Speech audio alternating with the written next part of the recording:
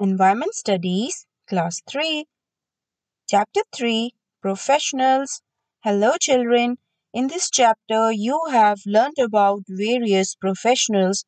Today we are going to do MCQs based on this chapter. Children, are you all ready to revise the chapter by doing these MCQs? Let's begin. Our first question is, who grow crops? And the options are doctor, watchman, shopkeeper, and farmer. Yes, children, who grow crops? Doctor? No. Children, doctor treats people who are ill. Then next we have watchman, guards a building or streets of a city. Next we have shopkeeper. Children, shopkeeper is a person who owns or manages a shop, or in simple words we can say who sells things from his shop.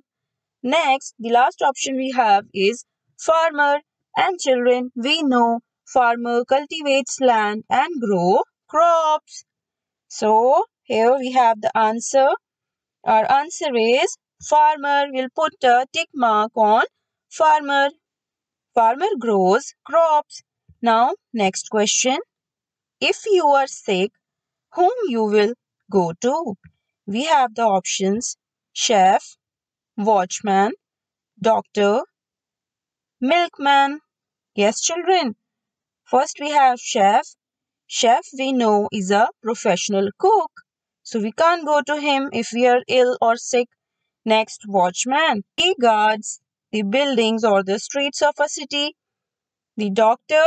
Yes.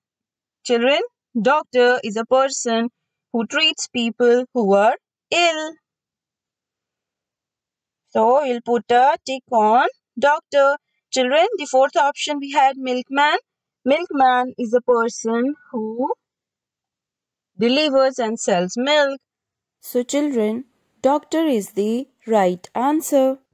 Our next question is, who flies the aeroplane? The options we have pilot, driver, horse rider, mechanic. Children, first option we have pilot, and yes, we know pilot flies the aeroplane. The next option driver. Children, driver is a person who drives any vehicle such as car, truck, bus, etc. Next is a horse rider. Children, horse rider is a person who rides horses, especially as a sport. Next is the mechanic. Children, mechanic is a person who repairs and maintains vehicle engines and other machineries. So, our answer is option number 1, pilot. We will put a tick mark on pilot.